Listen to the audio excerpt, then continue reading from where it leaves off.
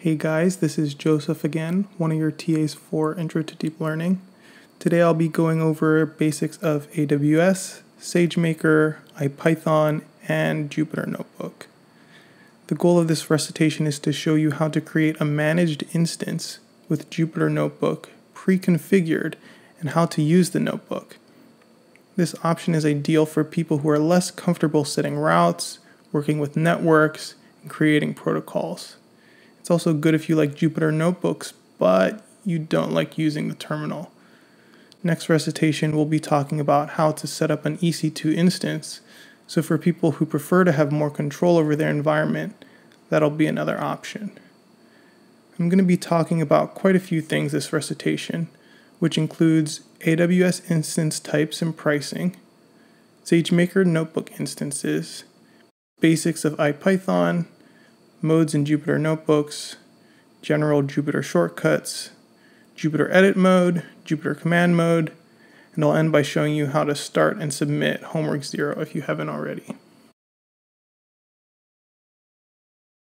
Alright, let's jump into it. In Recitation 1, you'll learn how to create an EC2 instance and request access to GPUs. In this recitation, we'll be learning how to use SageMaker to create a notebook instance.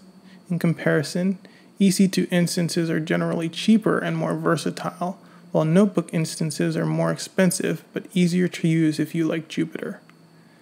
Though both the EC2 and SageMaker have a free tier resource, it's important to note that the resources we will be using cost money.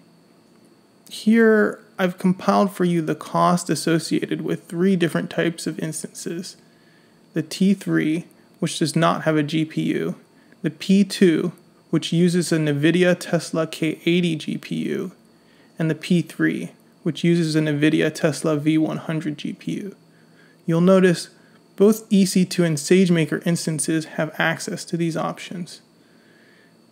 Because SageMaker instances are managed, which means they are a lot easier to start working with and require very minimal configurations, they are 40% more expensive. So this might not be the right option for you unless you think having a managed instance would save you a significant amount of time, or if you think the benefits of being able to focus only on programming and training outweigh the cost of setup. Even between GPUs, we see that the V100 is 3 times more expensive than the K80. So you'll get 3 times more hours of training on the K80 than the V100. For most intensive purposes, the K80 is going to be enough to finish training. But if you're consistently maxing out your GPU usage, then it might be worth considering switching to a V100 for efficiency. So let's talk about that.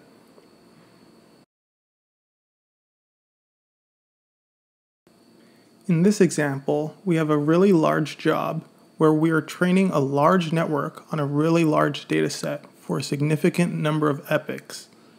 Here, to get the same results, we see that the V100 is 6 times faster than the K80. But remember, the V100 is also 3 times more expensive than the K80. So, had you used the V100 to train this network, not only would you have finished the job faster, but you would have also spent half as much money to finish training. Students that are mindful of how they are spending their money and are comfortable switching between instances depending on their needs will get the most out of their credits.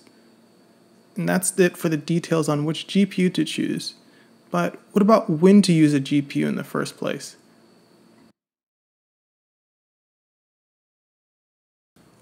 Here are some examples of when you should use a GPU. We'll start with if you're finished or almost finished debugging. You don't want to spend time debugging while you're on a GPU instance, since there'll be time not spent using a GPU, unless you have some last GPU-specific debugging to do. Once you're finished debugging, or done doing those last-minute checks, then it might make sense to use the GPU. Another condition is that you have double-checked and made sure you have the correct model. You don't want to start using a GPU in training only to find out you trained on the wrong thing. So if your model is correct, then it might make sense to use a GPU. Finally, if you think you're ready to train, you might be tempted to use a CPU, but using a GPU will be much faster. You don't want to start a job on a CPU that could take days when you could have it run on your GPU and have it take hours. Okay, so what about when not to use the GPU? There's just a few more sanity checks, partially reiterating what we just talked about. The first is if you're writing data manipulation methods and doing basic pre-processing. Sometimes the data we give you will be very large and you'll want to process it first. This doesn't require a GPU, but one mistake students make is switching to a GPU instance because it has more memory, so that they can work with data that would not fit into something like a T2 or T3. There's a variety of non-GPU instances to choose from. So if you have a workload that requires a lot of memory, but not a GPU, then you should look into other options. I've linked to a tool to compare these instance prices, and you should use what makes sense for your specific task. The second is if you've not finished debugging, or your model is not done. This is what we talked about before, where you only want to use the GPU for training and not for stuff that does not require the GPU. The third is for if any other reason you're not ready to train or you don't need to train faster. For example, if you're using one of the Recitation notebooks that has a smaller data set and you just want to learn how the model trains with that, then those jobs should be doable on a CPU, and you can spend your time understanding the training process and looking at the results without worrying about spending a lot of money on stuff not related to training for your homework.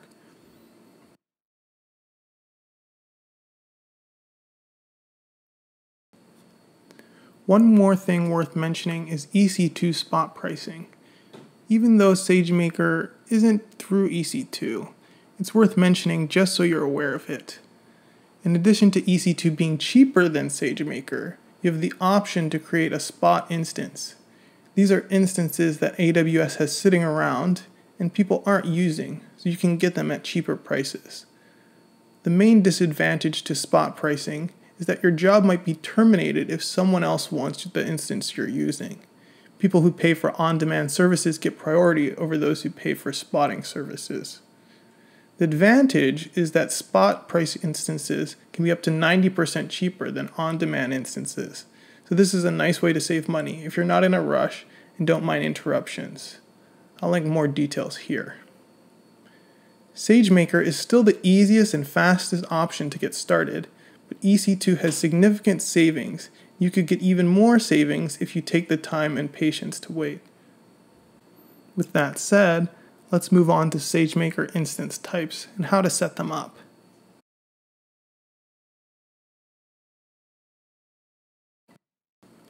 Amazon SageMaker is a special pre-configured instance that allows you to specifically run a terminal and Jupyter notebook for machine learning. These are more expensive than EC2 instances, which we'll learn more about in Recitation 1, but these are easier to use. I'll put my browsers side by side here so we can walk through how to set up SageMaker together.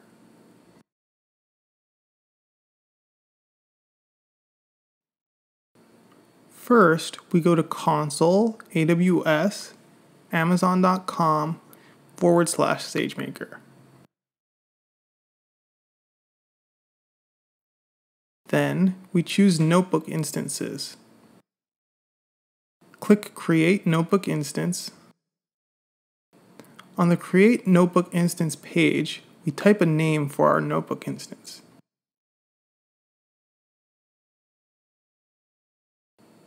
For the instance type, I'm going to choose a T3 medium because it's similar in cost but a newer version of the T3.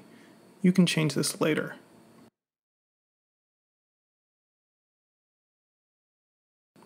For the I am role, we'll choose to create a new role.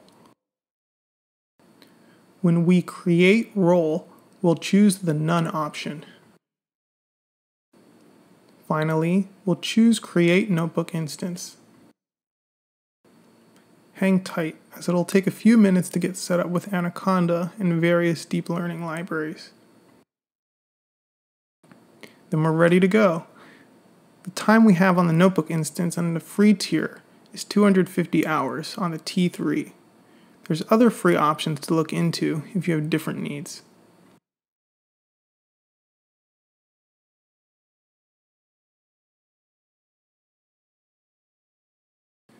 Now that we have the Jupyter notebook set up, we can get familiar with what it has to offer.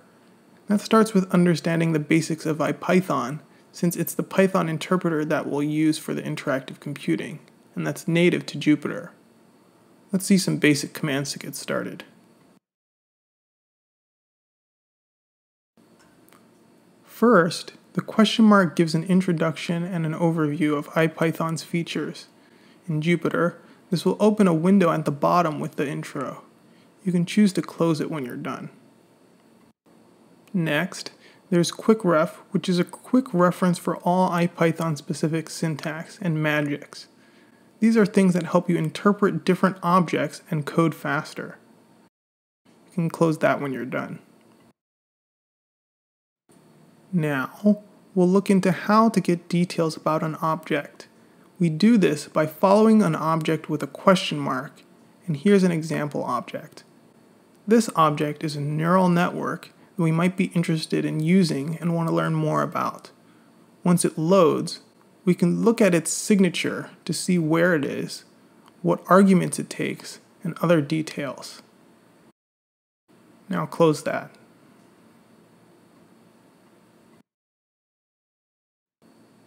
If we want more details about the object, we can use two question marks. Now, you can see that it gives a bit more information than we got before, which is a nice thing to have. Then you can close that. Similarly, there's Python's built-in help system. We simply wrap the function or object we want help with and see what we might need to know when using it. If you want to use shell commands, you can also do that in the notebook. Here's an example where I use a Linux utility to check my swap usage. If you want to execute more lines, then we use the magic function mod bash. This makes the entire cell executable as bash. In this example, I create a log file in a directory and add to it a date and result. Since I'm done with the example, I'll remove that example directory. Okay, now on to some Jupyter-specific utilities. More specifically, we'll be talking about modes in Jupyter Notebooks. Jupyter Notebook has two modes: edit mode, which can be accessed by pressing enter, or command mode, which can be accessed by pressing escape. You can tell which mode you are in by looking at your cell border or by looking at the Python icon in the top right. If you look at the cell border, green means you're in edit mode, while blue means you're in command mode.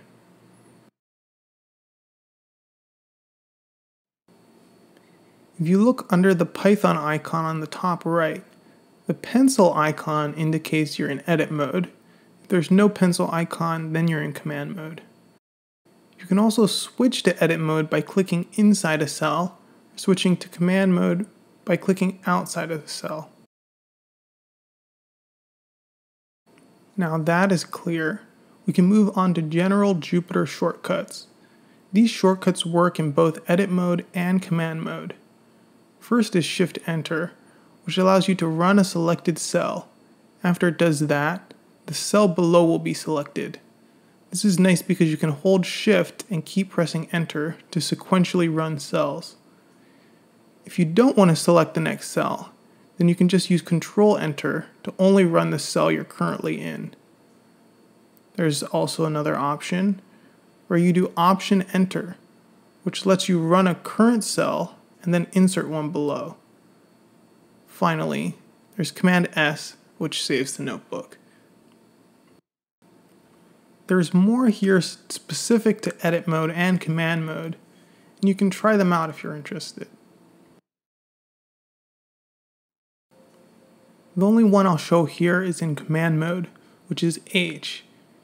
If you're not using the same type of system as me, then what you give for H might be different, but all the shortcuts there for your reference. I'll wrap up this notebook by showing you how to start and submit Homework 0. Homework 0 is basic math and data processing tasks that you'll use in the course. This primer is only worth 1% of your grade, but we encourage you to do it and try to get as much of it correct as you can, because you'll be better prepared for future homeworks.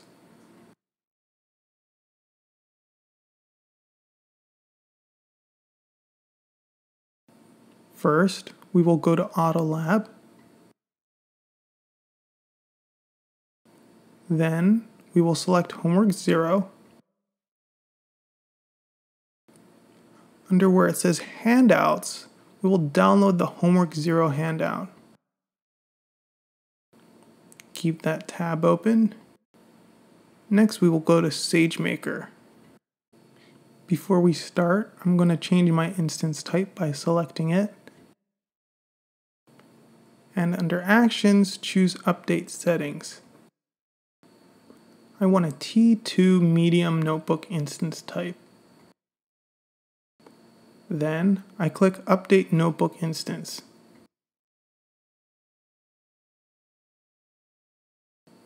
Now I'm ready to go, so I click Start. You can see it is initializing because it says Pending. This might take a few minutes to load. Now that it's ready, I'll click on Open Jupyter. By default, I'm placed in the SageMaker directory. Once inside the notebook, I can upload the handout to the SageMaker directory by clicking Upload.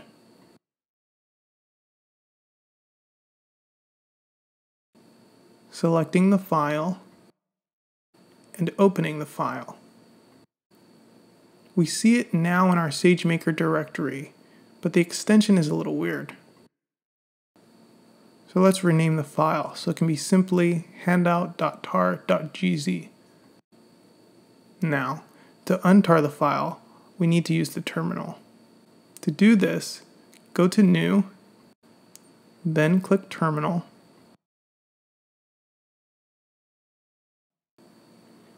This will open a terminal with us in the Home EC2 user directory. We can see this by looking at the present working directory with pwd. We can list segments with ls to see the directories in Home EC2 user. And we see the SageMaker directory that our tar file is located. We can change directory with cd to the SageMaker directory. Now, if we list segments, we can see the tar file we uploaded. To untar, I'll execute the command tar with the tags x, v, z, f, where the x tag lets us extract files, the v tag lets us get a verbose output, the z tag is for gzip files, and the f tag says that we're giving a file name. We then specify the file name handout.tar.gz. Now I'll go back to the Jupyter console, and we see that we have the files ready to go.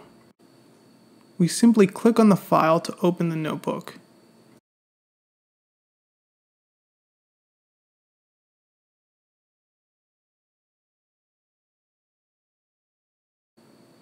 I'll do the first problem just to show how editing and submitting works. Problem 2.1 asks for the vectorized version of the dot product. In NumPy, this is simply np dot. So I'll assign np dot of the inputs to a result, then return that result, and we can also see the printed solution is the same as what we expect. Now, let's say we're done for now. So we save the notebook, then we close the notebook and go into Jupyter console. In the Jupyter console, we select the notebook, we shut down the notebook, we select it again, then we download the notebook. Now that we're done with that instance, I'll go into the SageMaker console, select the instance, then in Actions, we stop the instance. Now, going back to AutoLab, we click here to add the downloaded file. Affirm the statement here if you followed our academic integrity policy, then submit the notebook. That will take us here, or we'll wait a bit for our assignment to be graded. Reloading, we see that the problem we did was graded and passed successfully. If you want to see more details on the grading, we simply click the problem. And that's it for this recitation. Please let us know if you have any questions in the comments or by posting on Piazza.